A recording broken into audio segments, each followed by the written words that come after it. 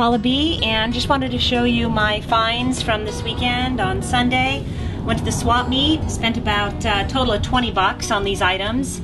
I went in kind of looking for nautical items, found this cool pewter candle snuffer fish, probably sell that for $19.99.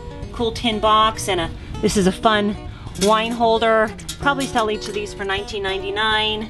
Then I found some animal items, people who collect camels. This is actually a planter I thought was cute.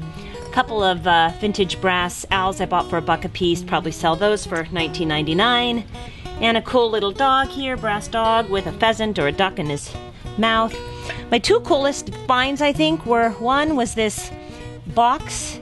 It says Zakopane, Poland underneath. And it just has beautiful colors, and it's carved wooden. Inside looks good, no major chips or cracks. Probably sell this for, list it for $39. And then for $5 I got these 3 planes. Colorful, yeah, there's some chips and scratches. In the back it gives a date, which I always like to do on my items, 1975, Homeco.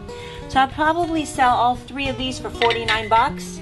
So I made a good profit there. That was my biggest find. So I made about $100, I think, when all this sells, and time to start listing them. So thanks for stopping by. I'm Paula B.